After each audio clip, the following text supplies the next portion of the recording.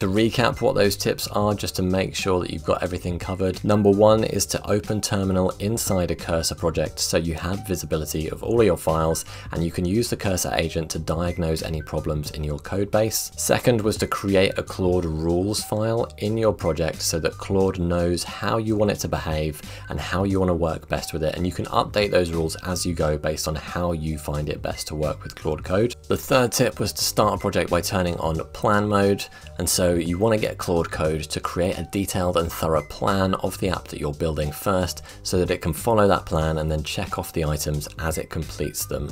And when you relaunch Cursor on any given day and Claude Code starts from scratch, you can give it the context of where it is in the project by getting it to read that project plan markdown file.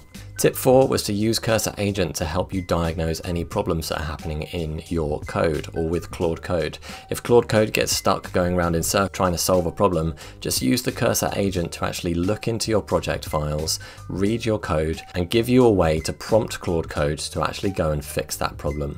And then the final tip here is just to turn on dictation mode in macOS. That just means that you can talk directly to Claude Code. You don't have to type everything out. You can just chat to it as if it was literally your software engineer, your software developer that you were talking to about the app that you wanted to build.